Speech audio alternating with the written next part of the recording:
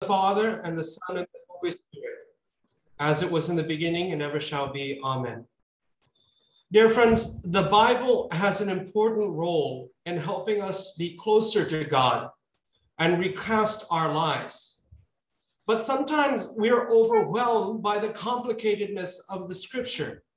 The dates, the timelines, the names and situations occasionally do not resonate with us.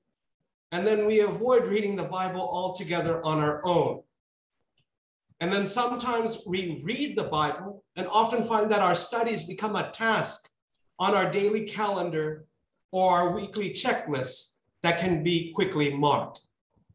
Dear friends, the reality is we should not fall into any of these streams or anything that could resemble this.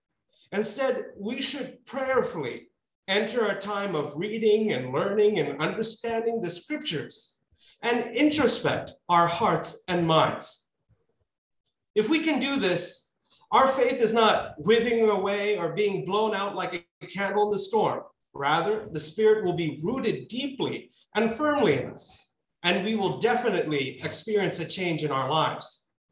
Therefore, let us all be responsible for putting in the time God has given us to understand Scripture and hopefully be more mindful of what and how we live our lives.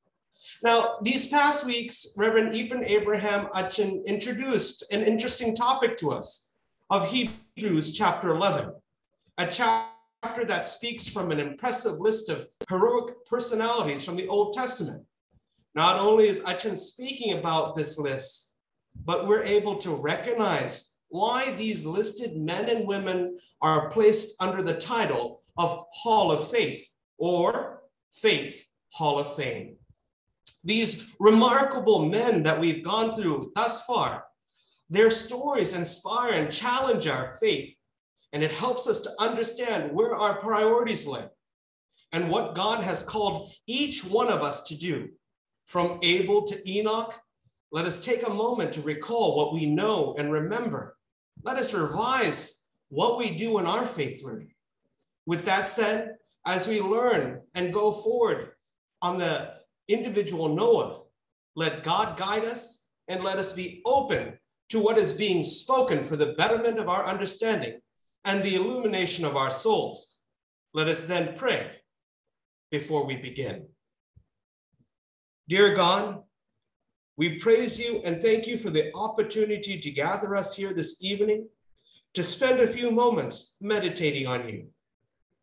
Thank you for loving each of us and calling us to walk with you and know you and to know you better in our lives. We ask that you encircle us with your powerful, life-changing presence and be a lamp unto our feet and a light unto our path. Fill our hearts with your love. Fill our lives with this Bible study with truth and grace. Heavenly Father, we trust your word and pray that we mature and understand you daily. We commit this time you have freely given us together and ask that you heal and restore us as we enter into understanding the scriptures with deepened faith. Be with our dear Eapen. Be with us all. This we ask in the name of Jesus Christ. Amen.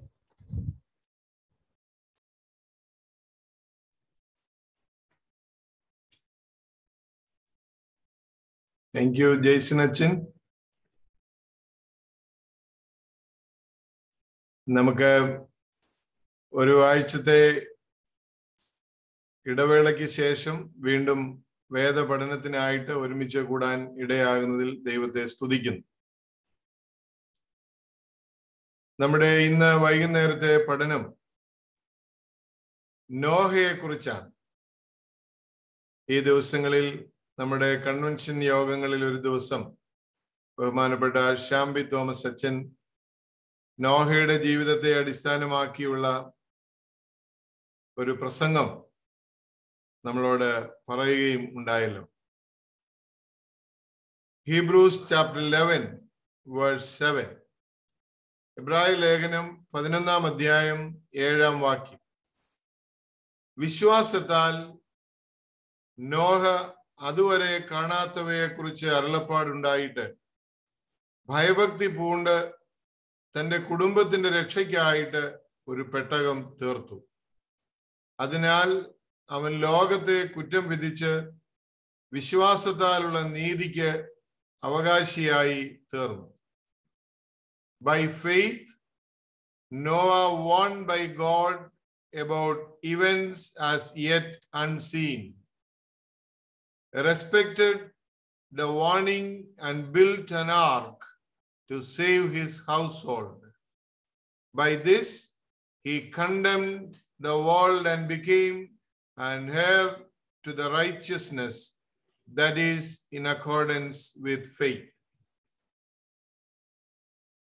ഈ നോഹയെ കുറിച്ചുള്ള പഠനത്തിന്റെ title തലക്കെട്ട് Nova unsinkable faith എന്നാണ്. Nova unsinkable faith or A faith that weights. മുങ്ങാത്ത വിശ്വാസത്തിന്റെ ഉടമയായ നോഹ, കാത്തിരിക്കുന്ന വിശ്വാസത്തിന്റെ ഉടമയായ നോഹ. ഉൽപ്പത്തി പുസ്തകം 6-ാം അധ്യായം 5 മുതൽ 22 വരെയുള്ള വാക്യങ്ങൾ കൂടെ നിങ്ങൾ വായിക്കുന്നത് ഇന്നത്തെ പഠനത്തിന് സഹായകരമായിരിക്കും.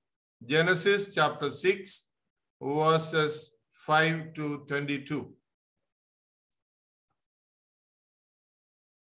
Noah's name means comfort or rest. Noah എന്ന വാക്കിന്റെ അർത്ഥം ആശ്വാസം അല്ലെങ്കിൽ വിശ്രമം എന്നാണ്. Comfort or rest.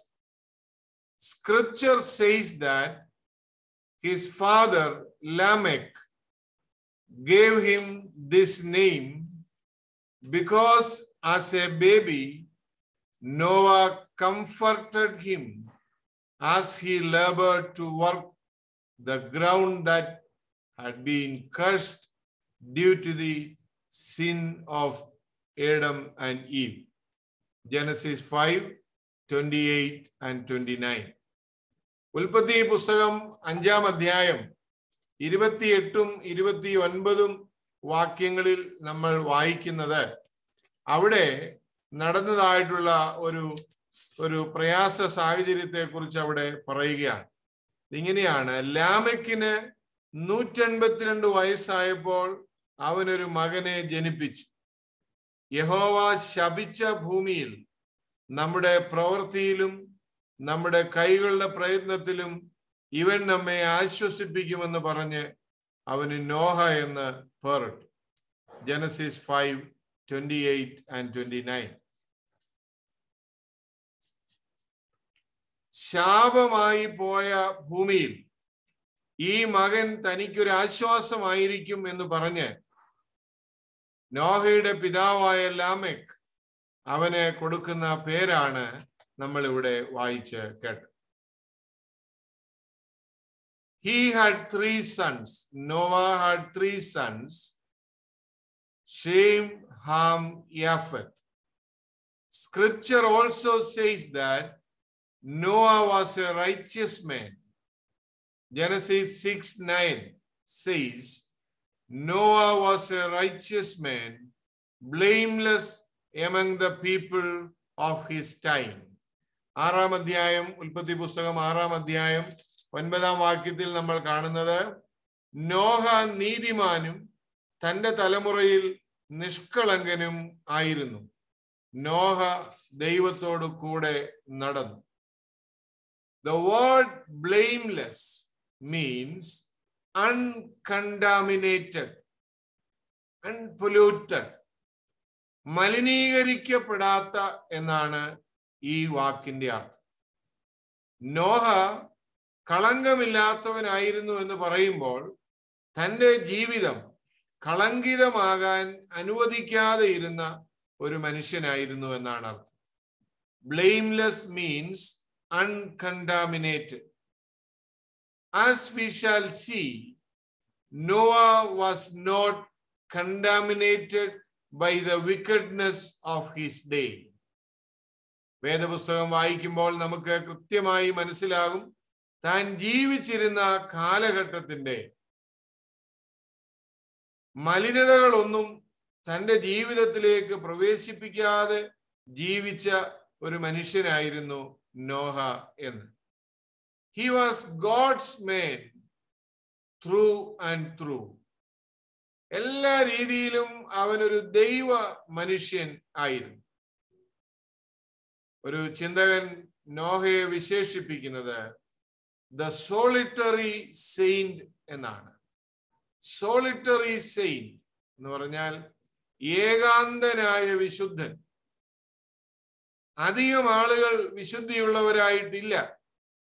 അശുദ്ധിയുള്ളവരുടെ നടുവിൽ ഏകാന്ത വിശുദ്ധനായി ജീവിച്ച ആളായിരുന്നു നോഹ എന്നാണ് പറയുന്നത്. Noah is proof of this because he lived in a culture that was unimaginably degraded, horribly corrupt, and yet he was different. ചിന്തിക്കാൻ കഴിയാതെ വണ്ണം മലിനമാക്കപ്പെട്ട, അശുദ്ധീകരിക്കപ്പെട്ട, ഭയാനകമാംവിധം കറപ്റ്റഡായ ഒരു തലമുറയിൽ നോഹ വ്യത്യസ്തനായി ജീവിച്ചു. He was the only man of faith in an entire world that had turned its back on God. ദൈവത്തിന് നേരെ ബാക്കി എല്ലാവരും പുറംതിരിഞ്ഞ് നിന്നപ്പോൾ ദൈവത്തിന് അഭിമുഖമായി വിശുദ്ധനായി നിലകൊണ്ടവനാണ് Noah. Stand alone for God is very, very hard. ദൈവത്തിന് വേണ്ടി ഒറ്റയ്ക്ക് നിൽക്കുക എന്ന് പറയുന്നത് വളരെ വളരെ പ്രയാസകരമായ ഒരു കാര്യമാണ്. But Noah's life proves that it is possible. എന്നാൽ നോഹയുടെ ജീവിതം പറയുന്നു ദൈവത്തിന് വേണ്ടി ഒറ്റയ്ക്ക് നിൽക്കുന്നത് സാധ്യമാണ്. ലോകം മുഴുവൻ പറയുന്നു ഇറ്റ് ഈസ് ഇംപോസിബിൾ, എന്നാൽ നോഹ പറയുന്നു ഇറ്റ് ഈസ് പോസിബിൾ. അതുകൊണ്ട് ഇവിടെ നമ്മളൊരു കാര്യം ഓർക്കണം. ഞാനും നിങ്ങളും ഇടയ്ക്കിടയ്ക്ക് പ്രയോഗിക്കുന്ന ഒരു പ്രയോഗമാണിത്.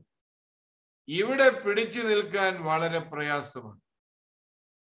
കൂട്ടുകാരെല്ലാവരും മദ്യപിക്കുമ്പോൾ, കൂട്ടുകാരെല്ലാവരും അസാൻമാർഗിക കാര്യങ്ങളിൽ ഇടപെടുമ്പോൾ, നീതിക്കും ന്യായത്തിനും വില കൊടുക്കാതെ അസത്യത്തിനു വേണ്ടി നിൽക്കുമ്പോൾ ഞാൻ ഒറ്റയ്ക്ക് വ്യത്യസ്തനായി നിൽക്കുന്നത് പ്രയാസമാണെന്ന് ഞാനും നിങ്ങളും പലപ്പോഴും ചിന്തിക്കാറുണ്ട്, പറയാറുണ്ട്.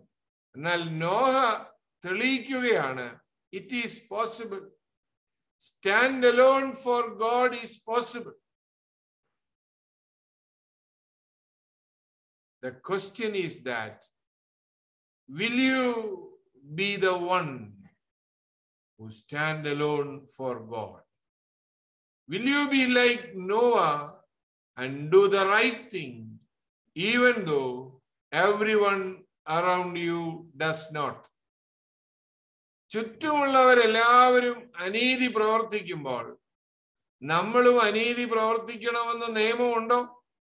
അതോ നമുക്ക് അനീതിക്കെതിരെ ഒറ്റയ്ക്ക് നിലകൊള്ളാനായിട്ട് സാധിക്കും? Will you be the one to point people to Jesus even though you face ridicule for doing so? കർത്താവിന് വേണ്ടി ആളുകളെ ആദായപ്പെടുത്തുന്നതിൽ ഒറ്റയ്ക്ക് നിൽക്കാൻ നമുക്ക് സാധിക്കുമോ? മറ്റുള്ളവരാരും അത് ചെയ്യുന്നില്ലെന്ന് കരുതി നമ്മളും അങ്ങനെ തന്നെ ചെയ്യേണ്ടതുണ്ടോ? Genesis 6:9 tells us Noah walked with God. ഉൽപ്പത്തി പുസ്തകം 6-ാം അധ്യായം 9-ാം വാക്യം നമ്മളോട് പറയുന്നു നോഹ ദൈവത്തോട് കൂടെ നടന്നു.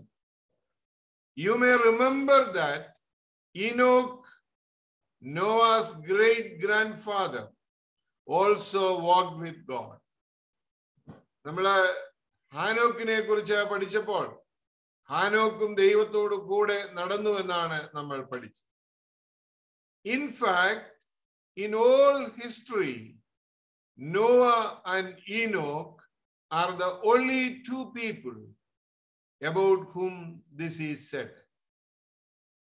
ചരിത്രത്തിൽ രണ്ടാളുകളെ കുറിച്ചാണ് ദൈവത്തോട് കൂടെ നടന്നു എന്ന് പറഞ്ഞിട്ടുള്ളത്. അത് നോഹയെ കുറിച്ചും നോഹയുടെ വലിയ വല്യപ്പനെ കുറിച്ചുമാണ് പറഞ്ഞിട്ടുള്ളത്.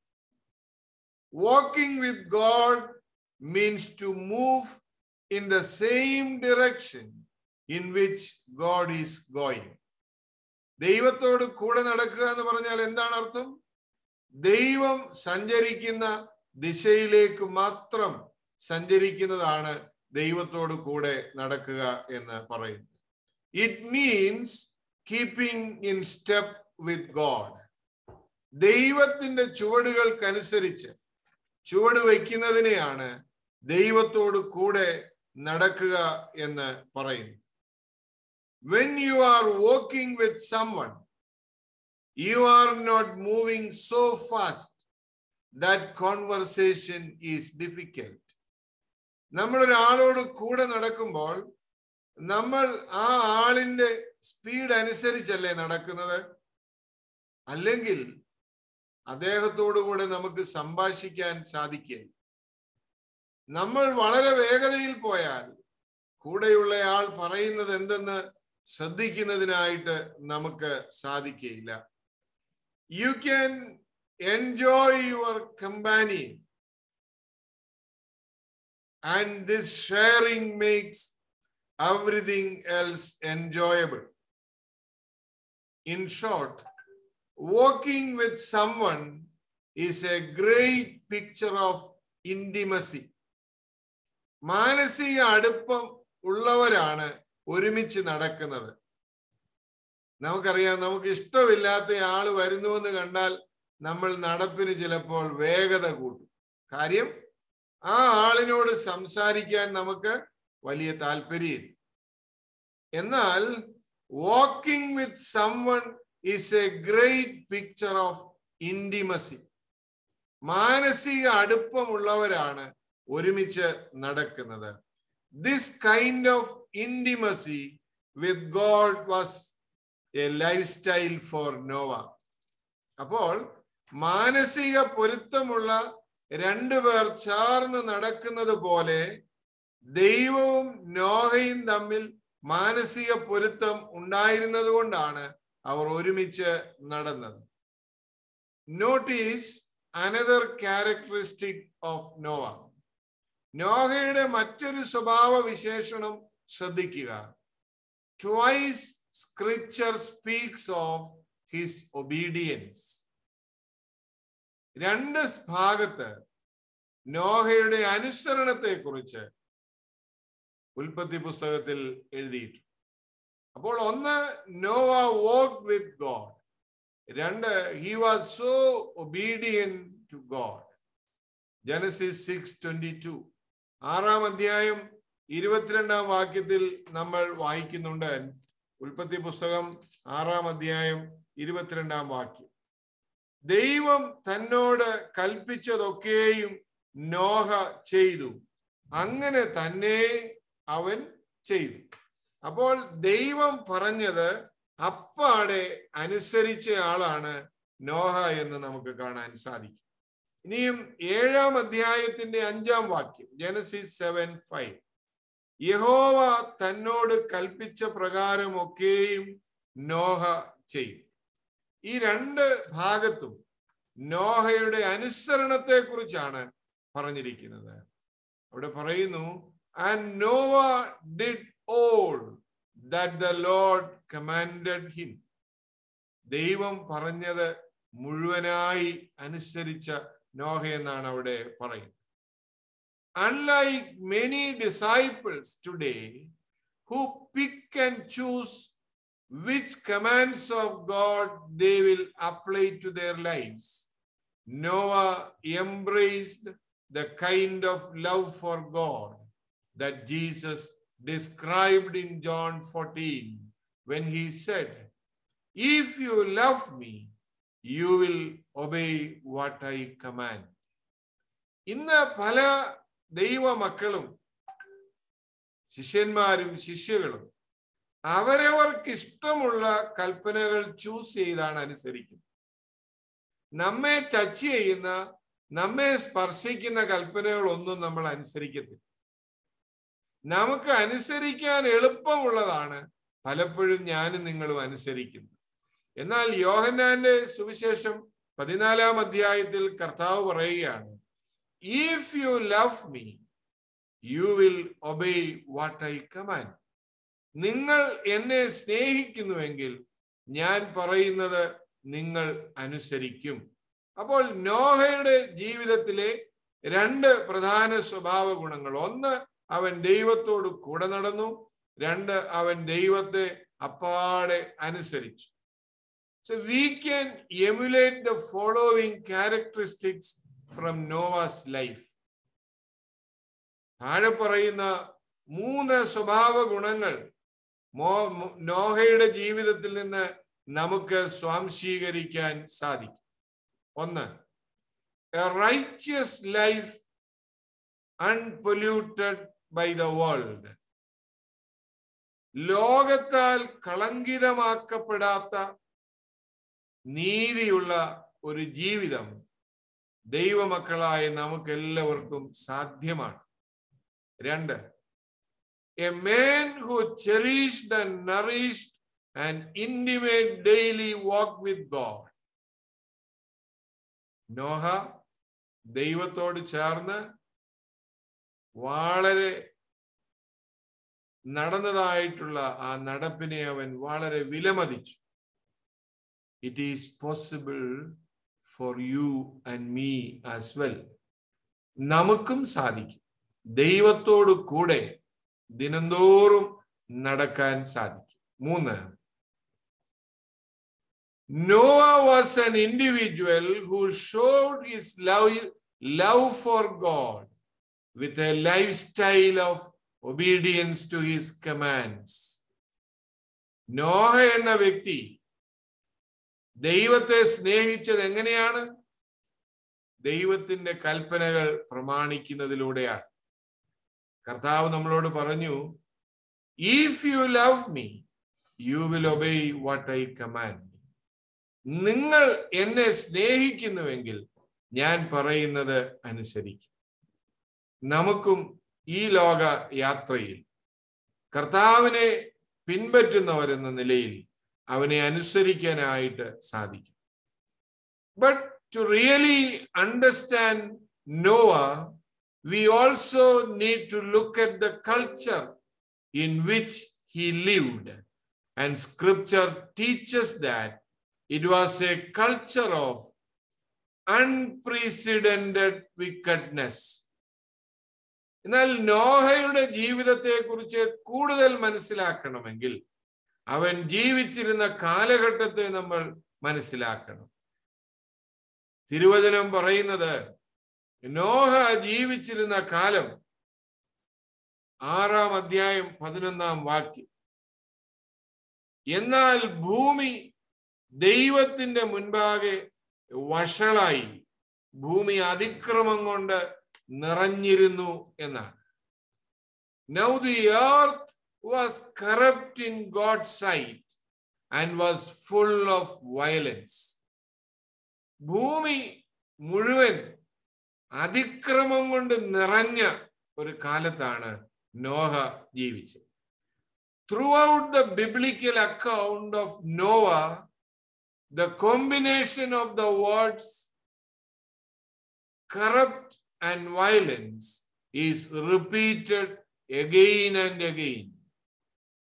വഷളത്വവും അക്രമവും എന്ന 2 വാക്കുകൾ നോഹയുടെ കാലത്തെ കുറിച്ച് പറയുന്നിടത്തെല്ലാം ആവർത്തിച്ച് രേഖപ്പെടുത്തിയിട്ടുണ്ട്.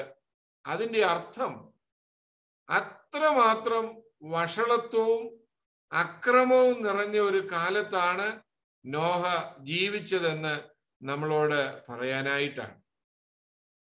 This is because of the moral degradation of life. ധാർമ്മികമായ അധപ്പതനം കൊണ്ടാണ് ഇത്ര വഷളത്വവും ഇത്ര വയലൻസ്, അക്രമവും അവിടെ നിലനിന്നു.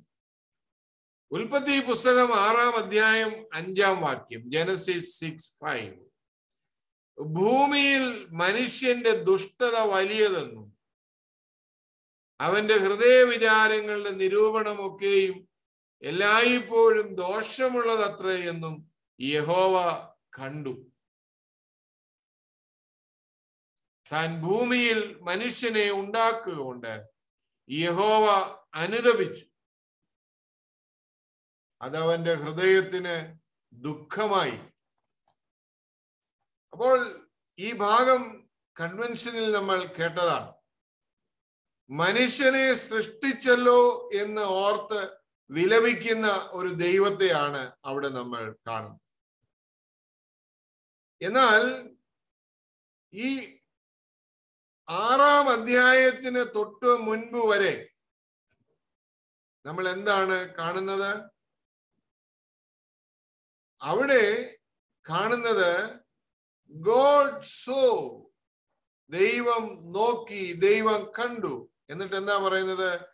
It was good or it was very good. ദൈവം തന്റെ സൃഷ്ടിയെ നോക്കിയിട്ട് നല്ലതെന്ന് പറഞ്ഞെന്നാണ് ഈ അധ്യായത്തിന് തൊട്ട് മുമ്പ് വരെ നമ്മൾ വായിക്കും. എന്നാൽ ഇവിടെ വന്നപ്പോഴോ, but now God looks at the world and it is not good at all. It is totally corrupt.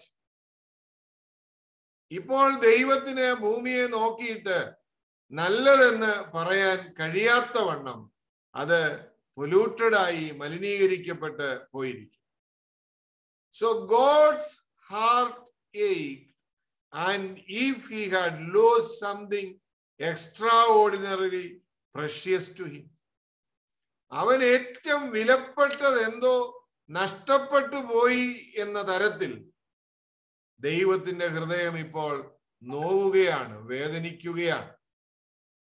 അതുകൊണ്ടാണ് 6-ാം അധ്യായം 13-ഉം 17-ഉം വാക്യങ്ങളിൽ നമ്മൾ കാണുന്നത്, we read of God's sorrowful determination to destroy not only human life but all other life as well.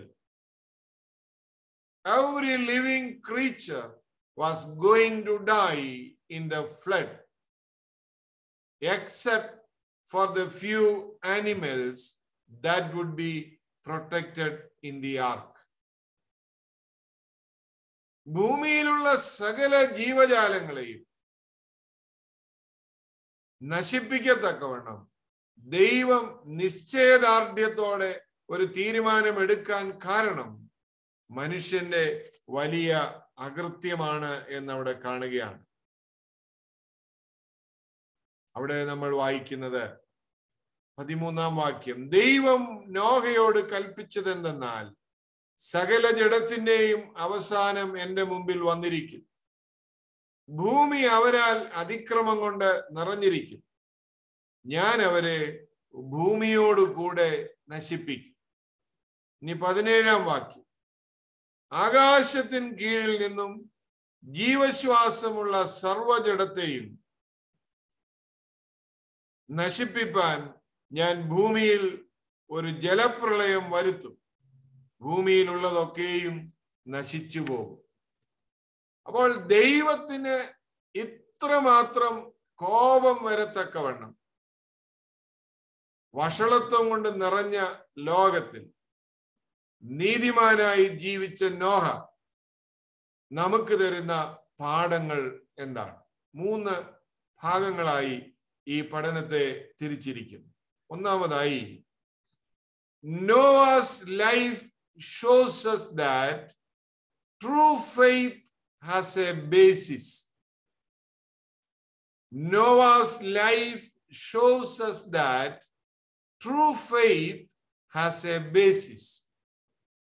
യഥാർത്ഥ വിശ്വാസത്തിന് ഒരടിസ്ഥാനമുണ്ടെന്ന് നോഹയുടെ ജീവിതം നമുക്ക് കാണിച്ചു തരുന്നു.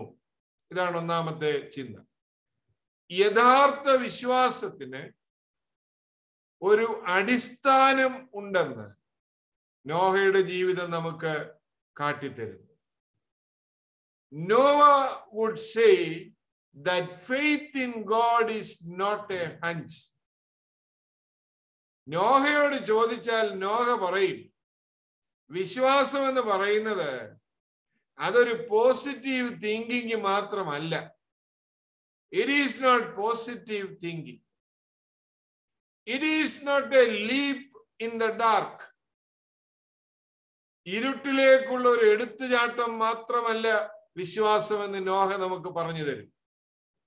No, he would tell us that faith has a basis or a foundation. നോഹയോട് നമ്മൾ ചോദിക്കുകയാണ്, Nova, what do you mean by faith? Noah പറയും, അതൊരു പുരോഗമനപരമായ ചിന്ത മാത്രമല്ല, അത് ഇരുട്ടിലേക്കുള്ള ഒരു എടുത്തുചാട്ടം മാത്രമല്ല. പിന്നെ എന്താണ്? He would tell us that faith has a basis. Faith has a foundation. വിശ്വാസത്തിന് എന്തുണ്ടെന്ന് നോഹ പറയും? അതിനൊരു അടിസ്ഥാനമുണ്ടെന്ന് നോഹ പറയും. Hebrews 11:7 says, Noah did what he did when warned by God about things not yet seen. എന്താ പറയും? വിശ്വാസത്താൽ നോഹ അതുവരെ കാണാതെത്തവയെ കുറിച്ച് അരുളപ്പാടുണ്ടായിട്ട് ഭയഭക്തി പൂണ്ട് തന്റെ കുടുംബത്തിന്റെ രക്ഷയ്ക്കായിട്ട് ഒരു പെട്ടകം തീർത്തു. The word warned means Noah was divinely instructed. Warning എന്ന് പറഞ്ഞാൽ മുന്നറിയിപ്പ് എന്നാണ് അതിന്റെ അർത്ഥം. നോഹയ്ക്ക് ദൈവം മുന്നറിയിപ്പ് കൊടുത്തു എന്ന് പറഞ്ഞാൽ അതിന്റെ അർത്ഥം നോഹ ദൈവികമായ ഉപദേശം നൽകപ്പെട്ടു. നോഹയ്ക്ക് ദൈവം ദൈവികമായ ഒരു ഉപദേശം നൽകി. He was divinely instructed. God spoke to him and told him that he was going to do what he was going to do. അവൻ എന്താണ് ചെയ്യേണ്ടതെന്ന് ദൈവം അവനോട് പറഞ്ഞു. So the basis of Noah's faithful action was the word of God. Noah എന്ത് ചെയ്യണമെന്ന് ദൈവം അവനോട് അരുളി ചെയ്തു. അതുകൊണ്ട് നോഹ പെട്ടകം ഉണ്ടാക്കിയതിന്റെ അടിസ്ഥാനം എന്താണ്? ദൈവത്തിന്റെ വാക്ക്, ദൈവത്തിന്റെ വചനം. So the basis of Noah's faithful actions was the word of God. ദൈവ വചനമാണ് നോഹയുടെ വിശ്വാസത്തിന്റെ അടിസ്ഥാനം. And the Bible teaches this principle of faith. In Romans 10, it says, faith comes by hearing, and hearing by the word of God. വിശ്വാസം കേൾവിയാലും കേൾവി ദൈവത്തിന്റെ വചനത്താലും വരുന്നു. അപ്പോൾ what is the basis?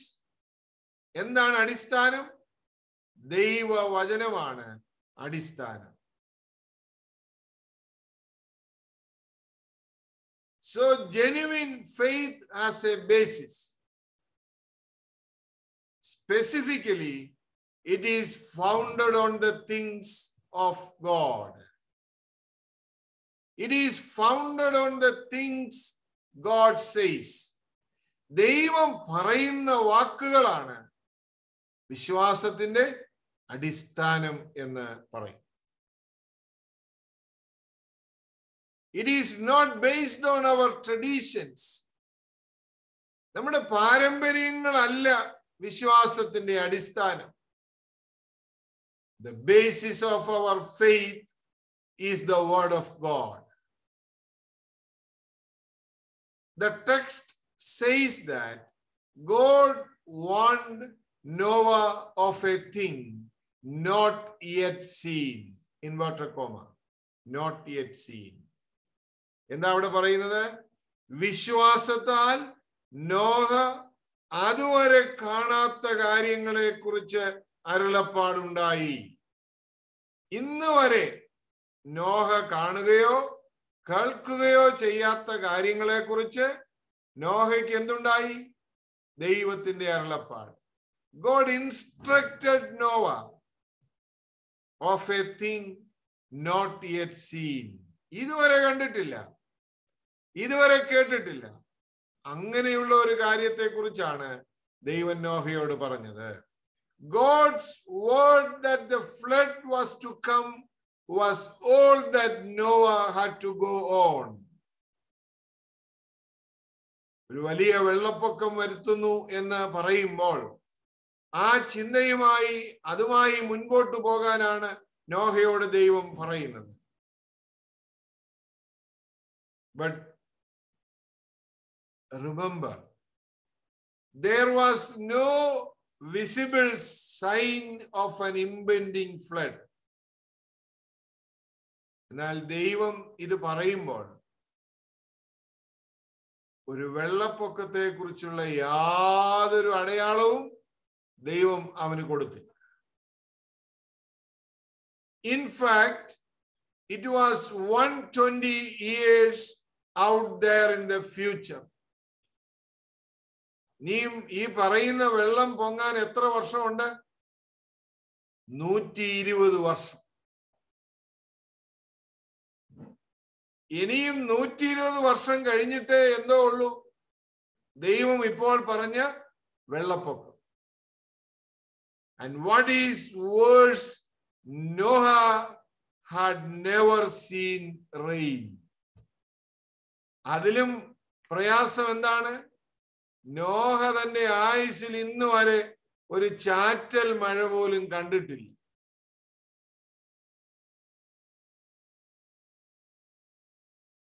മഴ എന്താണെന്ന് അവൻ അറിയത്തില്ല. The Bible infers that it had never rained until the flood came. വേദപുസ്തകം പറയുന്നത് എന്താ? ഈ വെള്ളപ്പൊക്കം ഉണ്ടാകുന്നിടം വരെ ഭൂമിയിൽ എന്തില്ല?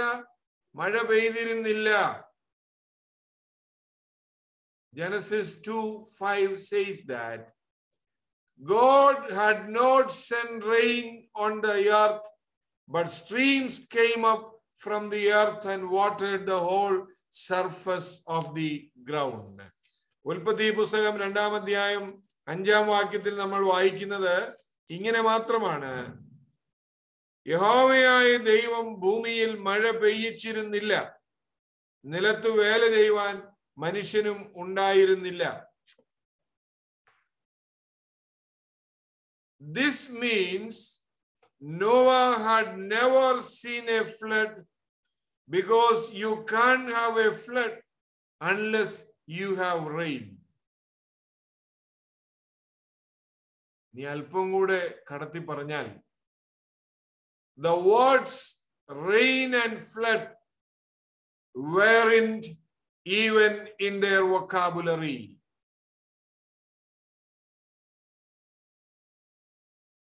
The words rain and flood weren't even in their vocabulary. അന്നത്തെ പദസഞ്ചയത്തിൽ ഈ രണ്ട് വാക്കുകൾ ഇല്ല. ഏത് രണ്ട് വാക്കുകൾ? മഴയും വെള്ളപ്പൊക്കവും. അങ്ങനെ ഒരു കാര്യമേ ഇല്ല, അങ്ങനെ ഒരു വാക്കില്ല. So I am sure that Noah's peers laughed at him as he built a boat 1,000 times too big for his family, and then began to fill it with the animals that God sent. അതുകൊണ്ട് തന്നെ അവന്റെ കൂടെയുള്ളവരെല്ലാം അവനെ കളിയാക്കി ചിരിക്കുന്നുണ്ട്. എന്താ കാര്യം? മഴയെന്നും വെള്ളപ്പൊക്കമെന്നൊരു വാക്ക് പോലും അവരുടെ ഡിക്ഷണറിയിൽ ഇല്ല. അപ്പോൾ ഇവൻ പറയുകയാണ്, ഇതാ മഴ വരുന്നു, വെള്ളം വരുന്നു എന്ന് പറഞ്ഞാൽ എന്തായിരിക്കും അവിടുത്തെ സാഹചര്യം എന്ന് നമുക്ക് ഊഹിക്കാം. They laughed as he preached sermons warning them of the impending rain. അവനെ വല്ലാതെ കളിയാക്കി. But the thing I want you to note is that Noah had nothing to base his actions on. His construction of the ark and his preaching on the God's word. എന്നാൽ Nova ഇതൊന്നും കേട്ട് കുലുങ്ങിയില്ല. കാര്യം എന്താ? അവന്റെ അടിസ്ഥാനം കളിയാക്കുന്ന കൂട്ടുകാരുടെ വാക്കുകളിലോ പേടിപ്പിക്കുന്ന കൂട്ടുകാരുടെ ചോദ്യങ്ങളിലോ ഒന്നുമല്ല. പിന്നെ എവിടെയാണ് അവൻ പണിയുന്ന പെട്ടകത്തിന്റെയും അവൻ പ്രസംഗിക്കുന്ന പ്രസംഗത്തിന്റെയും അടിസ്ഥാനം എവിടെയാണ്? ദൈവം അവനോട് പറഞ്ഞ വാക്ക്, God's word. I doubt if you or I would have trusted God under these circumstances, but Noah had the faith to do so. നിങ്ങളോട് പറയുന്ന ഞാനോ കേൾക്കുന്ന നിങ്ങളോ ഒരുപക്ഷെ ഇത് വിശ്വസിച്ചെന്ന് വരികയില്ലായിരുന്നു. പക്ഷേ നോഹ വിശ്വസിച്ചു. He accepted what God told him.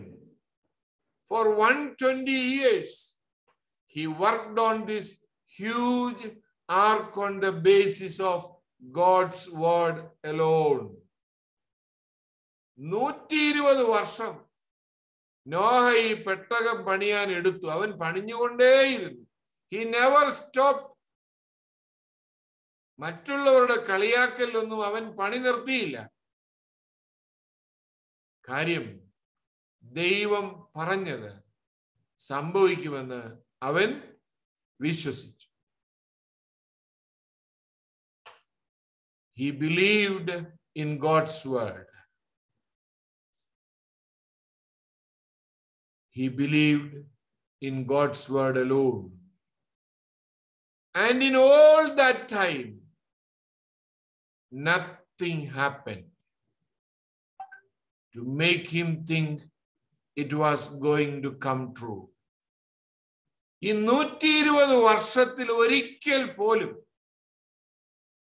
ഈ മഴയോ വെള്ളപ്പൊക്കമോ ഉണ്ടാകുമെന്ന് തോന്നത്തക്കവണ്ണം ഒരു കാര്യവും നോഹ കണ്ടില്ല. It might have been easier for Noah if every 3 or 4 days God had blown up some clouds and let some lightning flash and thunder roll. That might have been encouraging to Noah, but this didn't happen. 3-4 ദിവസം കൂടുമ്പോൾ ഒരു ചെറിയ ഇടിയോ ഒരു ചെറിയ മഴക്കാറോ ആകാശത്ത് കണ്ടിരുന്നെങ്കിൽ നോഹയ്ക്ക് കുറച്ചൊരു ബലമായേനെ. പെയ്യും, മഴ പെയ്യും. But it didn't happen. 120 വർഷത്തിൽ ഒരിക്കൽ പോലും ഒരു കാർമേഘ പടലമോ ഒരു ഇടിമിന്നലോ ആര് കണ്ടില്ല? നോഹ കണ്ടില്ല. And if Noah could believe and obey God's word for 120 years under those conditions, then surely you and I ought to be able to do so with the fuller revelation that we have. ഒന്നാമത്തെ ചിന്ത ഞാനിവിടെ conclude ചെയ്യാം. 120 വർഷം ദൈവം വാക്കാൽ പറഞ്ഞതല്ലാതെ ആശ്രയിക്കാൻ മറ്റൊന്നും നോഹയുടെ കയ്യിൽ ഇല്ല. മഴ പെയ്യുമെന്ന് വിശ്വസിക്കത്തക്കവണ്ണം ഒരടയാളവും അവൻ എങ്ങും 120 വർഷത്തിനിടയിൽ കണ്ടിട്ടില്ല. എന്നിട്ടും അവൻ വിശ്വസിച്ചു. അങ്ങനെയാണെങ്കിൽ പ്രിയപ്പെട്ടവരെ, നമ്മുടെ കയ്യിൽ ദൈവത്തിന്റെ വാഗ്ദത്തങ്ങൾ എഴുതപ്പെട്ട ഒരു പുസ്തകം അവൻ തന്നിട്ടുണ്ട്.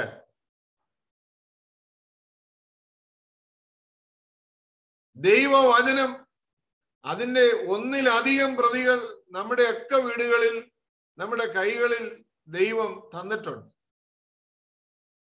ലോകരക്ഷകനായ ക്രിസ്തുവിന്റെ വെളിപ്പാടിനെ കുറിച്ച്, വെളിപ്പെടുത്തലിനെ കുറിച്ച് പറയുന്ന പുസ്തകം അതിലുണ്ട്. We have an entire Bible filled with God's word upon which to base our faith. നമ്മുടെ വിശ്വാസം ഉറപ്പിക്കത്തക്കവണ്ണമുള്ള എല്ലാം അടങ്ങിയ പുസ്തകം നമ്മുടെ കയ്യിൽ തന്നിട്ടുണ്ട്. We have his risen son in our hearts to guide us through life.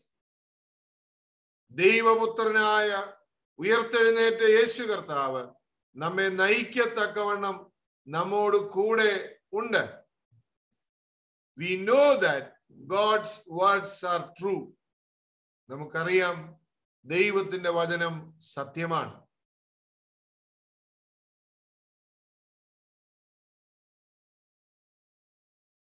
എന്നിട്ടും നമുക്ക് നോഹയ്ക്കുള്ളതിന്റെ 1000-1 വിശ്വാസം ഉണ്ടോ?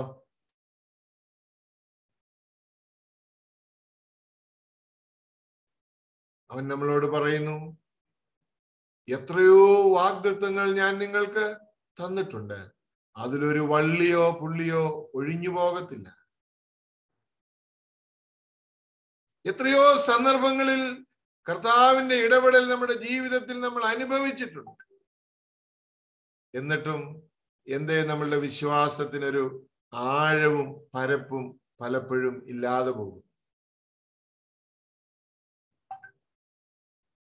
This text goes on to ask us, in light of this, based on this word of God, what kind of persons ought we to be?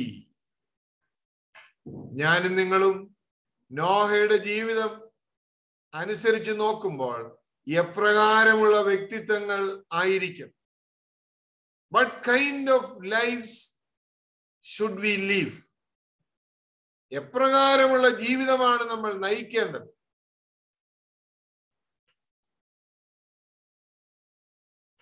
വേദപുസ്തകം പറയുന്നു, we should lead a life which is spotless and blameless.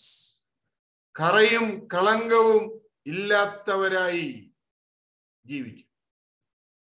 So Noah's life shows us that our faith in God has a basis. Our faith is founded on God's word. നമ്മുടെ വിശ്വാസം എവിടെയാണ് അടിസ്ഥാനപ്പെട്ടിരിക്കുന്നത്? പെട്ടിരിക്കേണ്ടത് ദൈവവചനത്തിൽ. ഈ ഒരു ചോദ്യത്തോടെ ഒന്നാമത്തെ ഭാഗം ഞാൻ അവസാനിപ്പിക്കുക. Do we have a basis for our faith? എവിടെയാണ് നമ്മുടെ വിശ്വാസം അടിസ്ഥാനപ്പെട്ടിരിക്കുന്നത്? നോഹ ദൈവത്തിന്റെ വചനത്തിൽ വിശ്വസിച്ചതുകൊണ്ട് 120 വർഷം ഒരു അടയാളമോ ഒരു അത്ഭുതമോ കാണുകയോ കേൾക്കുകയോ ചെയ്യാഞ്ഞിട്ടും ചുറ്റുമുള്ളവർ അവനെ കളിയാക്കിയിട്ടും അവൻ നിലകൊണ്ടു. പ്രിയപ്പെട്ടവരെ, ഇന്ന് നമ്മൾ അഭിമുഖീകരിക്കുന്ന പ്രതികൂലങ്ങളുടെ നടുവിൽ പിടിച്ചു നിൽക്കണമെങ്കിൽ നമുക്കൊരു അടിസ്ഥാനം വേണം. അത് മറ്റൊന്നുമല്ല, ദൈവത്തിന്റെ വചനം. രണ്ടാമതായി പറയുന്നത്, if someone lives by faith, it will be evident. If someone lives by faith, it will be evident. ആരെങ്കിലും ഒരാൾ വിശ്വാസം അനുസരിച്ച് ജീവിക്കുകയാണെങ്കിൽ അത് വളരെ പ്രകടമായിരിക്കും. Faith is always evident. Evident എന്ന വാക്കിന്റെ അർത്ഥം പ്രകടമായത്, സ്പഷ്ടമായത്, സുതാര്യമായത് എന്നൊക്കെയാണ്. അപ്പോൾ ഒരാൾക്ക് വിശ്വാസം ഉണ്ടെങ്കിൽ അത് മറ്റൊരാൾക്ക് നിശ്ചയമായിട്ടും കാണാൻ സാധിക്കും. Visible faith. 2 തരം ഫെയ്ത്ത് ഉണ്ട്. പലപ്പോഴും ഞാനും നിങ്ങളും ഉൾപ്പെടുന്നത് രണ്ടാമത്തെ കൂട്ടത്തിലാണ്. ഒന്ന് visible faith, 2 audible faith. Visible faith എന്ന് പറഞ്ഞാൽ എൻ്റെ ലൈഫ് കാണുമ്പോൾ നിങ്ങൾക്കറിയാം എൻ്റെ വിശ്വാസം എന്താണ്. മറ്റേതെന്തുവാ? ഓഡിബിൾ, എപ്പോഴും പറഞ്ഞുകൊണ്ടിരിക്കും. നിങ്ങൾക്ക് കേൾക്കാം, ഒന്ന് കാണാം, ഒന്ന് കേൾക്കാം. നോഹയുടെ വിശ്വാസം, it was visible through his actions. അവന്റെ പ്രവൃത്തിയിലൂടെ. It was evident. Faith is not an invisible thing. It shows. വിശ്വാസം ഒരിക്കലും കാണുവാൻ കഴിയാത്ത ഒന്നല്ല, അത് കാണാൻ സാധിക്കുന്നതാണ്. 7-ാം വാക്യം, എബ്രായ ലേഖനം 11-ാം അധ്യായം 7-ാം വാക്യം. Noah did something because of his faith. He built a huge ark. Something everyone couldn't help but notice. വിശ്വാസം കൊണ്ട് നോഹ ഉണ്ടാക്കിയ പെട്ടകം എല്ലാവർക്കും കാണാവുന്നതായിരുന്നു. വേറൊരു ഭാഷയിൽ പറഞ്ഞാൽ, നോഹ ഉണ്ടാക്കിയ പെട്ടകം അവന്റെ വിശ്വാസത്തിന്റെ പ്രകടഭാവം ആയിരുന്നു. This is faith at work. ഇതാണ് പ്രവൃത്തിയിലുള്ള വിശ്വാസം. These activities of faith have changed the course of history. നോഹയുടെ ഈ വിശ്വാസത്തോടെയുള്ള പ്രവൃത്തി, പെട്ടകം പണിഞ്ഞത്, ലോക ചരിത്രത്തിന് തന്നെ ഒരു വ്യതിയാനം വരുത്തുവാൻ കാരണമായി തീർന്നു. He built an ark, and we need to remember that this construction project was no small task. Noah പെട്ടകം ഉണ്ടാക്കിയെന്ന് വെറുതെ പറഞ്ഞു പോകാൻ ഒക്കത്തില്ല. കാരണം നോഹ പെട്ടകം ഉണ്ടാക്കിയത് ഒരു കൊച്ചു കാര്യമല്ല. The boat was 450 feet long, 1.5 football fields. ഒരു 1.5 ഫുട്ബോൾ ഗ്രൗണ്ടിന്റെ വലിപ്പം ഉള്ളതാണ് ഈ പെട്ടകം. It was 75 feet wide. It is the biggest wooden vessel ever built.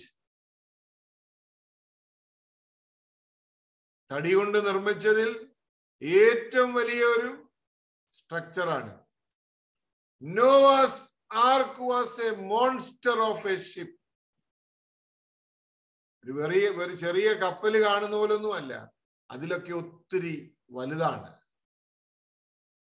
It was 45 feet height with 3 decks, and it was covered with pitch inside and out. 45 അടി ഉയരമാണ്. ഒരു വലിയ പെട്ടകമാണ് നോഹ ഉണ്ടാക്കിയത്.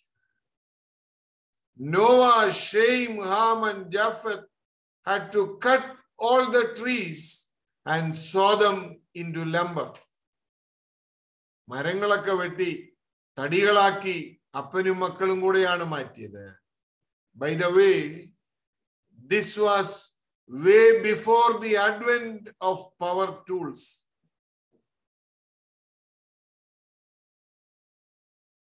ഈ പറയപ്പെടുന്ന ടൂൾസ് ഒക്കെ കണ്ടുപിടിക്കുന്നതിന് എത്രയോ മുൻപാണ് നോഹയും മക്കളും കൂടെ ഈ പെട്ടകം ഉണ്ടാക്കുന്നത്. It was a big job. No wonder it took them well over a century to complete it. ഒരു നൂറ്റാണ്ടിലധികം എടുത്തു ഇത് പണിത് തീർക്കാൻ.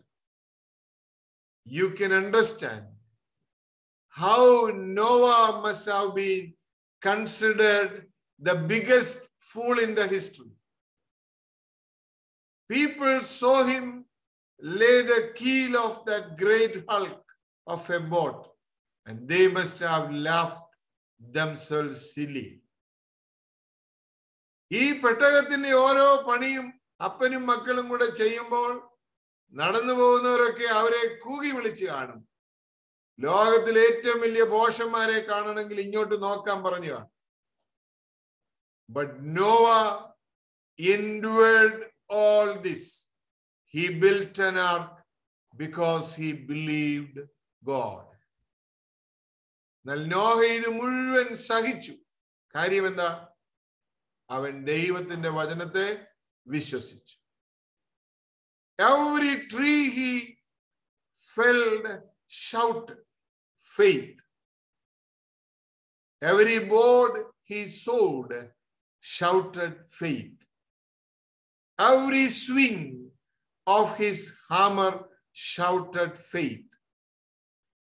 Every seam to which he applied the pitch shouted faith. അവൻ വെട്ടിയിട്ട ഓരോ മരവും ഉറക്കെ വിളിച്ചു പറഞ്ഞു ഫെയ്ത്ത് അഥവാ വിശ്വാസം. അവൻ കട്ട് ചെയ്തെടുത്ത ഓരോ തടിക്കഷണങ്ങളും ലോകത്തോട് വിളിച്ചു പറഞ്ഞു ഫെയ്ത്ത് അഥവാ വിശ്വാസം. അവൻ ഉണ്ടാക്കിയ ഓരോ ആണികളും ഓരോ സ്ക്രൂകളും ലോകത്തോട് വിളിച്ചു പറഞ്ഞു ഫെയ്ത്ത്. കാരണം പ്രകടമായ വിശ്വാസമില്ലാത്ത ഒരുത്തനും ഈ പണി ചെയ്യത്തില്ല. കാര്യം 120 വർഷം കഴിഞ്ഞ് നടക്കാൻ പോകുന്ന ഒരു കാര്യത്തിന് വേണ്ടി ഇങ്ങനൊരു കാര്യം ചെയ്യുമോ? ചെയ്യത്തില്ല. Let me ask, do your works reflect your faith? Do your work reflect your faith? Do your preaching reflect your faith? Do your prayer reflect your faith? എന്റെയും നിങ്ങളുടെയും പ്രാർത്ഥനകളും പ്രസംഗങ്ങളും പ്രവർത്തികളും നമ്മുടെ വിശ്വാസത്തെ വിളിച്ചോതുമോ? നോഹയുടെ ഓരോ ആക്ഷൻസും അവന്റെ വിശ്വാസത്തിന്റെ പ്രകടമായ തെളിവുകൾ ആയിരുന്നു. The obvious point of this story is that you need both faith and works to get anywhere in the Christian life. ഞാനും നിങ്ങളും ക്രിസ്തീയ ജീവിതത്തിൽ എല്ലായ്പ്പോഴും ചേർത്ത് കൊണ്ടുപോകേണ്ട രണ്ട് കാര്യങ്ങളാണ് വിശ്വാസവും പ്രവൃത്തിയും.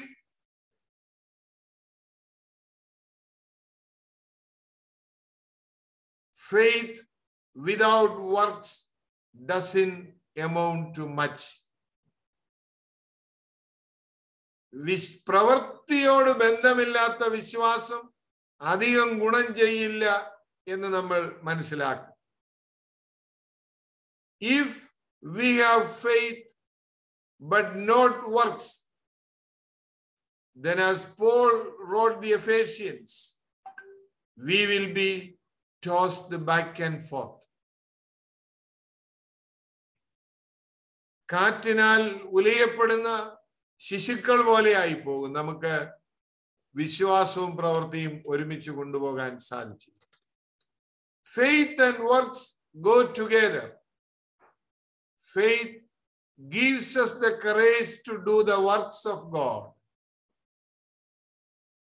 And doing those works grows our faith.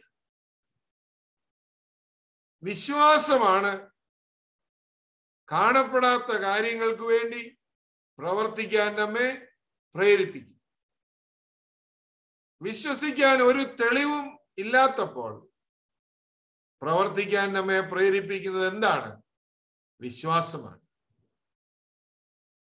So to review a look at Noah's life shows us that faith has a basis.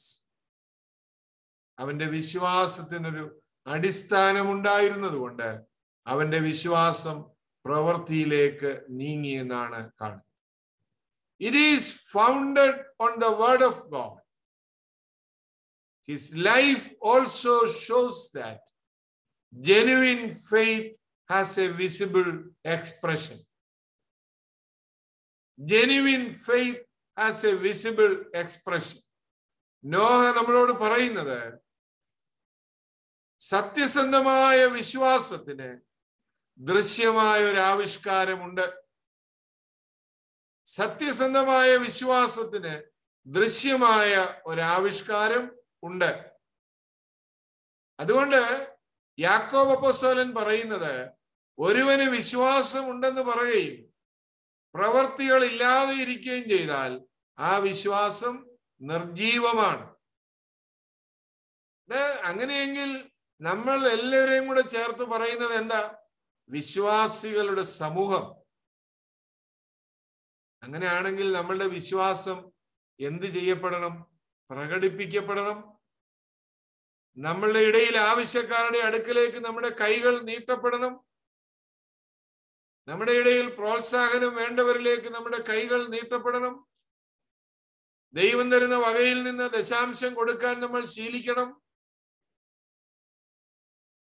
ദൈവം വിശുദ്ധീകരിച്ച് ആരാധനയ്ക്കായി മാറ്റിവെച്ച ഞായറാഴ്ച ദിവസം ആരാധനയ്ക്കായി ദൈവാലയത്തിൽ വരണം. അങ്ങനെയല്ലേ വിശ്വാസം പ്രകടിപ്പിക്കപ്പെടേണ്ടത്?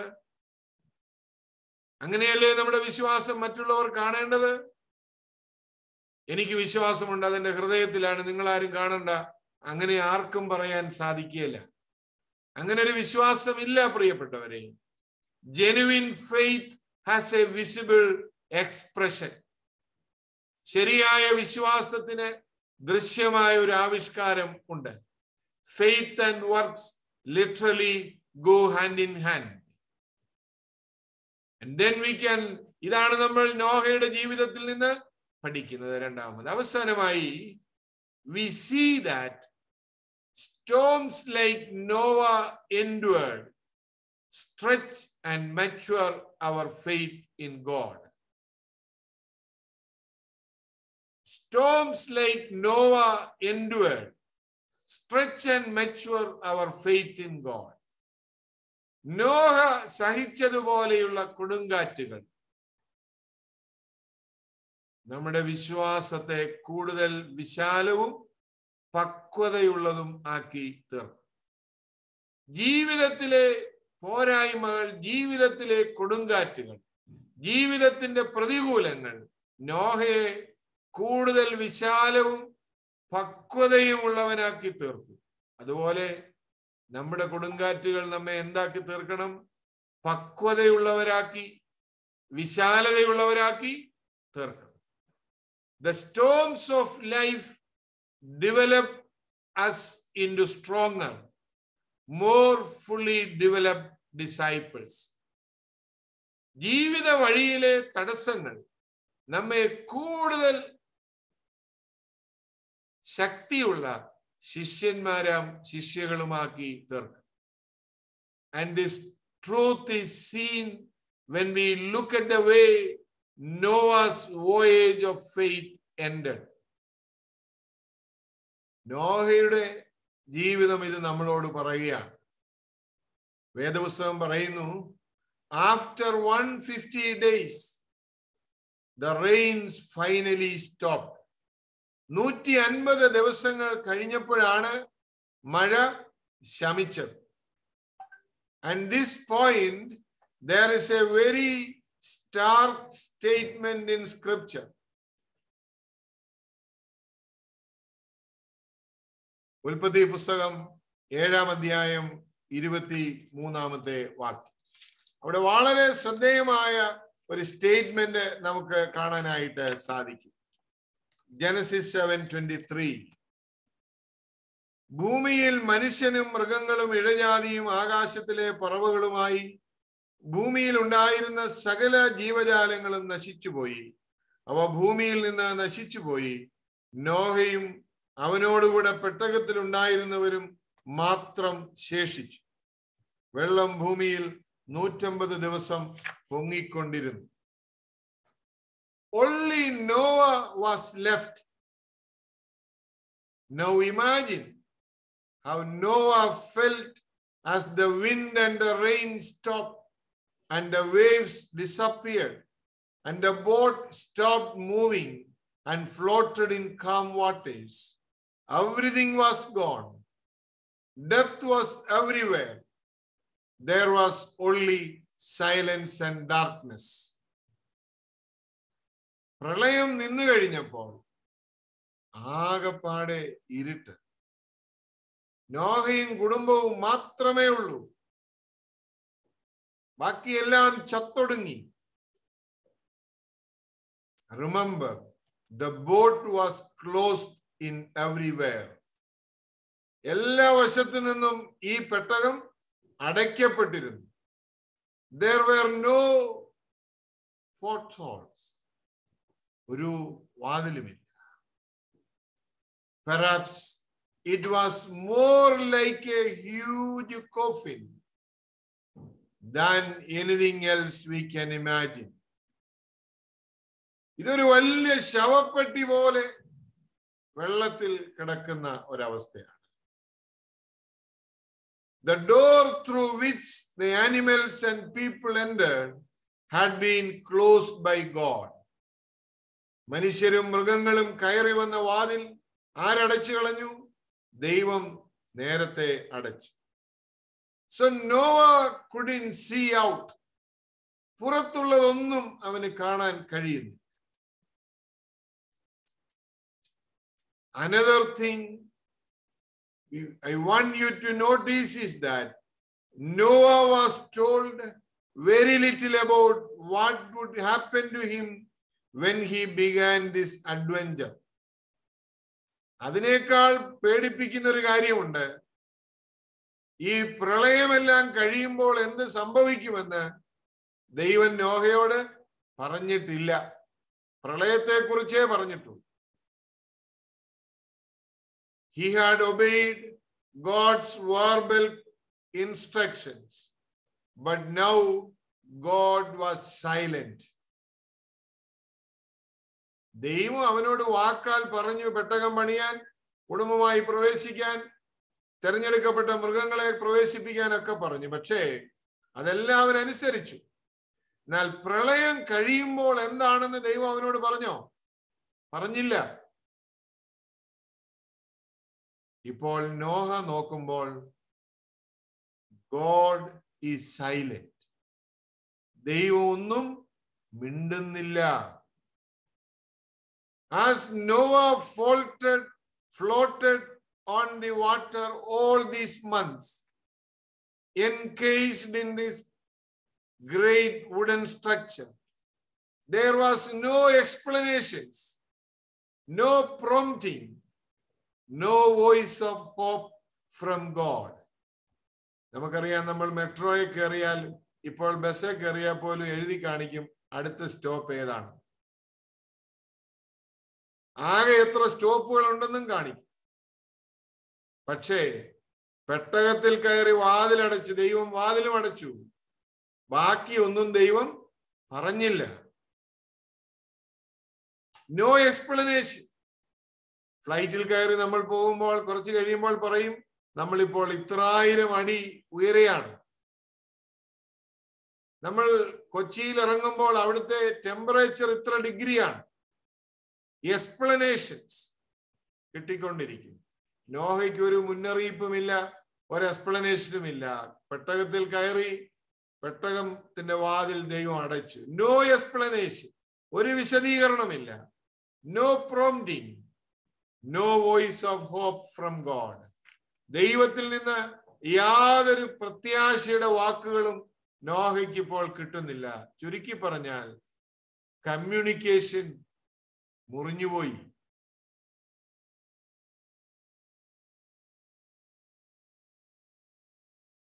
ഉൽപ്പത്തി പുസ്തകം 6-ാം അധ്യായം 18-ാം വാക്യത്തിൽ ദൈവം നോഹയോട് പറഞ്ഞു, "You are the only righteous one in this generation. The only one who had a heart for God. God had given him his word by saying, I will establish my covenant with you, and you will enter the ark. You and your sons and your wife and your sons with you." But Noah didn't hear anything about getting out of the ark. വളരെ പ്രധാനപ്പെട്ട ഒരു കാര്യമാണ് ഞാൻ പറഞ്ഞുകൊണ്ടിരിക്കുന്നത്. ഇതുകൂടെ പറഞ്ഞ് ഈ ഇന്നത്തെ പഠനം അവസാനിക്കും. പെട്ടകത്തിൽ കയറുന്നതിന് മുൻപ് ഒരുപാട് കമ്മ്യൂണിക്കേഷൻസ് ദൈവവും നോഹയും കൂടെ ഉണ്ടായിരുന്നു. പെട്ടകത്തിൽ കയറി കഴിഞ്ഞപ്പോൾ ഒന്നുമില്ല.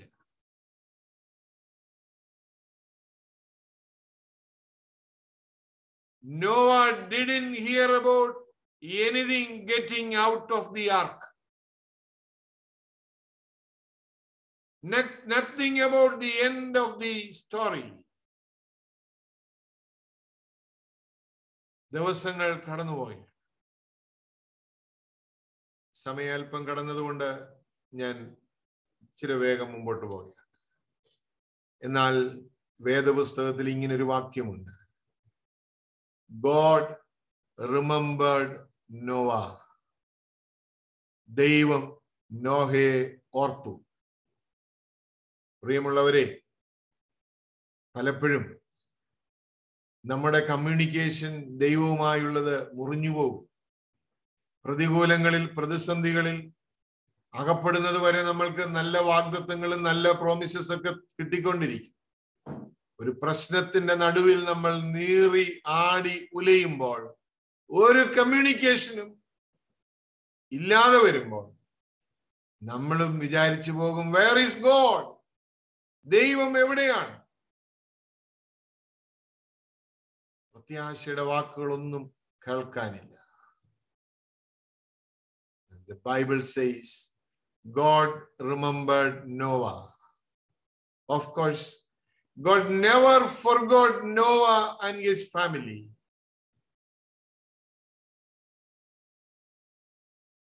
ദൈവം നോഹയെയും അവന്റെ കുടുംബത്തെയും മറന്നില്ല.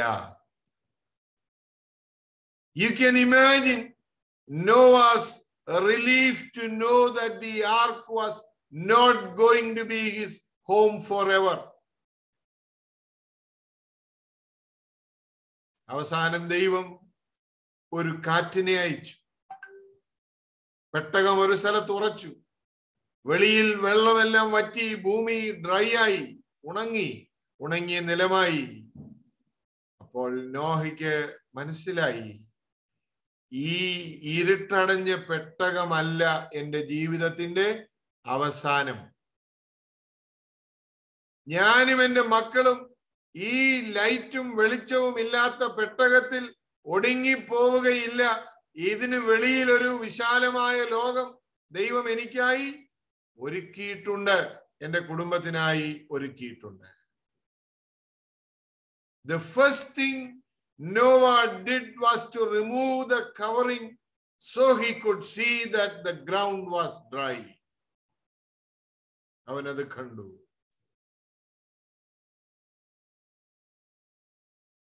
This was 10.5 months after the flood began. വെള്ളപ്പൊക്കം തുടങ്ങിയിട്ട് 10.5 മാസം കഴിഞ്ഞിട്ടാണ് ദൈവം നോഹയ്ക്ക് ഇങ്ങനെ ഒരു അനുഭവം കൊടുത്തത്. But Noah still did not come out of the ark, not until God finally spoke again and invited him to do so. ദൈവം പുറത്തു വരാൻ പറയുന്നത് വരെ അവൻ അതിനുള്ളിൽ തന്നെ കഴിയും. പ്രിയപ്പെട്ടവരെ, പലപ്പോഴും നമ്മൾ വിചാരിച്ചിട്ടുണ്ട്, നമ്മൾ ആയിരിക്കുന്ന ഈ അവസ്ഥയ്ക്ക് പുറത്തൊരിക്കലും നമ്മൾ ഇനി വരത്തില്ല, ഇനി നമ്മൾക്ക് ഒരിക്കലും ഒരു ഉയർത്തെഴുന്നേൽപ്പ് ഉണ്ടാവില്ല, ഈ ഇരുട്ടനുഭവത്തിലൂടെ എൻ്റെ കഥ കഴിയും. അങ്ങനെ ഒരിക്കലും വിചാരിക്കരുത്. ദൈവത്തിന്റെ മുൻപാകെ നീതിയുള്ളവനായി ജീവിച്ച നോഹയെ ദൈവം ഓർത്തു. അവന്റെ സന്തതികളെ ദൈവം ഓർത്തു. ദൈവം ഓർത്താൽ അത് മാത്രം മതി നമുക്ക്.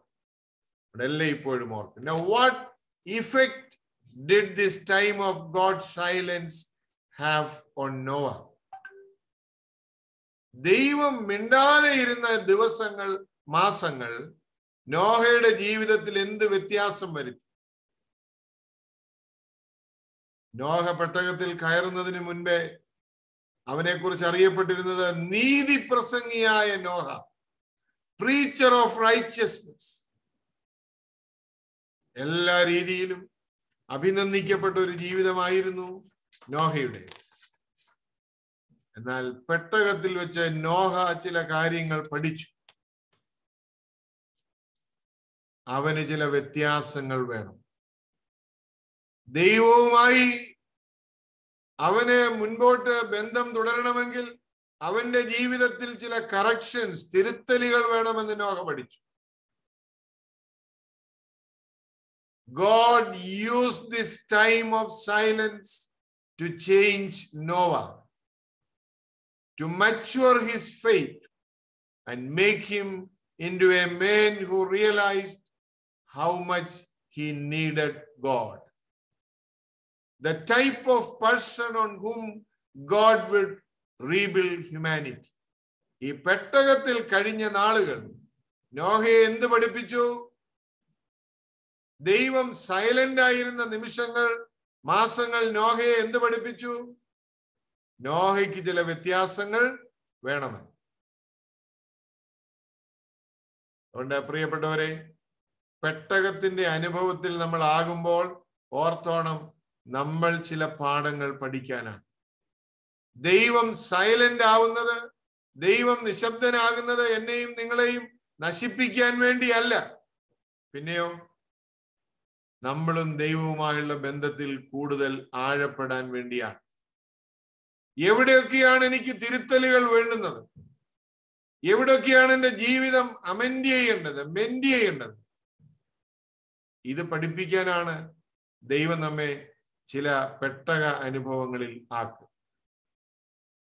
അതുകൊണ്ടാണ് സങ്കീർത്തനക്കാരൻ പറയുന്നത്, യഹോവേ, നിന്റെ ചട്ടങ്ങൾ പഠിപ്പാൻ തക്കവണ്ണം ഞാൻ കഷ്ടതയിലായത് എനിക്കേറെ ഗുണമായി. ജോൺ ബനിയൻ ജയിലിൽ അടയ്ക്കപ്പെട്ടത് കൊണ്ടാണ് ലോകത്തിന്റെ ദ പിൽഗ്രിം പ്രോഗ്രസ് കിട്ടിയത്. പൗലോസ് കാരാഗ്രഹത്തിൽ അടയ്ക്കപ്പെട്ടത് കൊണ്ടാണ് നമുക്ക് പുതിയ നിയമത്തിലെ പല ലേഖനങ്ങളും ലഭ്യമായത്. കോറിറ്റൻ ബൂം ജയിലിൽ അടയ്ക്കപ്പെട്ടത് കൊണ്ടാണ് ലക്ഷക്കണക്കിന് ആളുകളെ ഇൻസ്പയർ ചെയ്യുന്ന പുസ്തകങ്ങൾ എഴുതപ്പെട്ടത്. Where there is no longer any opportunity to doubt, there is no longer any opportunity for faith. നമുക്ക് സങ്കടവും ദുഃഖവും സംശയവും ഉണ്ടാകുന്ന അനുഭവങ്ങൾ ഇല്ലെങ്കിൽ നമ്മുടെ വിശ്വാസം വളരാൻ ഇടയാവുകയില്ല എന്നാണ് നോഹ നമ്മളോട് പറയുന്നത്. ഫിലിപ്പിയൻസി എന്ന എഴുത്തുകാരൻ പറയുന്നു, the deepest faith sprouts at a point of contradiction. ഏറ്റവും ആഴമുള്ള വിശ്വാസം പൊട്ടിമുളയ്ക്കുന്നത് വൈരുദ്ധ്യങ്ങളുടെ നടുവിലാണ്, സംശയങ്ങളുടെ നടുവിലാണ്. നമ്മുടെ വിശ്വാസം ശക്തിപ്പെടാൻ നോഹയുടെ ജീവിതാനുഭവങ്ങൾ മൂലമിടയാകട്ടെ. ഇപ്പോൾ നിലവിലില്ലാത്തൊരു കാര്യമാണ്, എന്നാൽ നമുക്ക് പരിചയമുള്ള ഒരു ഉദാഹരണമാണ്. പണ്ട് ഫോട്ടോ എടുത്തു കഴിഞ്ഞാൽ അത് വെറും നെഗറ്റീവാണ്. ആ നെഗറ്റീവ് ഡെവലപ്പ് ചെയ്യുന്നത് ഡാർക്ക് റൂമിലാണ്. Beautiful pictures R developed from negatives in a dark room. So if you see darkness in your life, be reassured that a beautiful picture is being prepared. ഏറ്റവും മനോഹരമായ പടങ്ങൾ വികസിപ്പിക്കപ്പെടുന്നത് ഇരുട്ടുമുറിയിലാണ്. നോഹയെ ദൈവം ഡാർക്ക് റൂമിലാക്കിയത്, ക്വാറന്റൈനിലാക്കിയത് എന്തിനാണ്? ലോകത്തിന്റെ മുൻപിൽ അവന്റെ വിശ്വാസത്തെ ഉയർത്തിക്കാട്ടാൻ വേണ്ടിയാണ്. അങ്ങനെയെങ്കിൽ so let us review what the real story of Noah has taught us about faith. ഇന്ന് പറഞ്ഞ കാര്യങ്ങൾ ഒന്ന് റിവ്യൂ, 3 പോയിന്റുകൾ മാത്രം നമ്മുടെ വിശ്വാസത്തെ വിലയിരുത്തി അവസാനിപ്പിക്കാം. Genuine faith is not wishful thinking. ശരിയായ വിശ്വാസം എല്ലാം നല്ലതാകുമെന്ന ചിന്ത മാത്രമല്ല. It has a solid basis. It is founded on the word of God. ശരിയായ വിശ്വാസം എവിടെയാണ് അടിസ്ഥാനപ്പെട്ടിരിക്കുന്നത്? ദൈവവചനത്തിൽ. നമ്മുടെ വിശ്വാസം അങ്ങനെയാണോ? 2, a real faith works. It acts. People see our faith by the way that we live. ശരിയായ വിശ്വാസം പ്രവർത്തികളുള്ള വിശ്വാസം. ശരിയായ വിശ്വാസം പ്രവർത്തിക്കുന്ന വിശ്വാസം. ശരിയായ വിശ്വാസം മറ്റുള്ളവർ കാണുന്ന വിശ്വാസം. എങ്ങനെയാണ് കാണുന്നത്? By the way we live our life. Finally, Noah's experience shows us that our faith is strengthened and matured in times of crisis when God seems to be silent. ദൈവം നിശബ്ദനായി പോയോ എന്ന് തോന്നുന്ന സങ്കടങ്ങളുടെ ആഴക്കടലിൽ നമ്മളാകുമ്പോഴാണ് നമ്മൾ കൂടുതൽ പക്വതയുള്ളവരും നമ്മുടെ വിശ്വാസത്തിന് ഉറപ്പുള്ളതുമായി തീരും. 120 വർഷത്തിന് ശേഷം നടക്കേണ്ട ഒരു കാര്യം. ഒരിക്കലും കണ്ടിട്ടില്ലാത്ത മഴയെക്കുറിച്ച് പ്രസംഗിച്ച നോഹ നമ്മുടെ അല്പവിശ്വാസത്തെയും നമ്മുടെ അന്ധവിശ്വാസത്തെയും ചലഞ്ച് ചെയ്യുകയും വെല്ലുവിളിക്കുകയും ദൈവവചനത്തിൽ അടിസ്ഥാനപ്പെട്ട ഒരു വിശ്വാസത്തിൽ മുന്നേറാൻ സഹായിക്കുകയും ചെയ്യട്ടെ എന്ന് പ്രാർത്ഥിച്ച് ഈ പഠനം അവസാനിപ്പിക്കുന്നു. ഇത്ര നേരം ക്ഷമയോടെ ശ്രദ്ധിച്ച നിങ്ങളെ എല്ലാവരെയും ദൈവം അനുഗ്രഹിക്കട്ടെ എന്ന് പ്രാർത്ഥിക്കുന്നു. Thank you very much. God bless. പ്രാർത്ഥിക്കാം. വാഴ്ത്തപ്പെട്ട കർത്താവേ, നോഹയുടെ ജീവിതത്തിലൂടെ ഞങ്ങളുടെ വിശ്വാസത്തിന്റെ ആഴത്തെ പരിശോധിപ്പാണ്ടെന്ന ഭാഗ്യത്തിനായി സ്തോത്രം. ഒരിക്കലും കാണുകയോ കേൾക്കുകയോ ചെയ്യാത്ത കാര്യത്തിനു വേണ്ടി നിലകൊണ്ട നോഹ ദൈവത്തിന്റെ ഇൻസ്ട്രക്ഷൻസ് അതുപോലെ പാലിച്ചത് നോഹ ഞങ്ങളുടെ ജീവിതത്തിൽ, വിശ്വാസ ജീവിതത്തിൽ ഒരു വെല്ലുവിളിയായി തീരുവാൻ സഹായിക്കണം. പങ്കെടുത്ത എല്ലാവരെയും അനുഗ്രഹിക്കണം. ഈ പഠനങ്ങളിലൂടെ ഞങ്ങളുടെ വിശ്വാസം കൂടുതൽ ആഴപ്പെടുവാൻ സഹായിക്കണം. രാത്രി എല്ലാവരോടും കൂടെ ഇരിക്കുകയും നല്ല വിശ്രമം നൽകുകയും ചെയ്യണമേ.